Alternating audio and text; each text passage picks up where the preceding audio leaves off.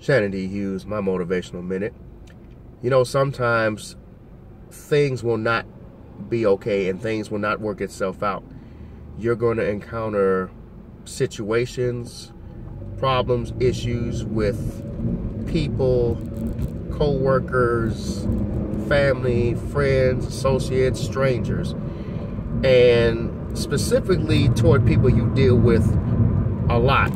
There may be a situation that comes up that's very tenuous and puts a strain on your relationship. You may talk, and sometimes things work out, but there's sometimes things are not going to work out. And I'm not going to sit here and tell you that it's going to be okay, and I'm not going to tell you that it's not. What I will tell you is you need to learn how to deal with it. Sometimes things aren't meant to be. You just have to learn how to adapt and deal with it. If you give it your honest effort and see where it goes, then just see where it goes.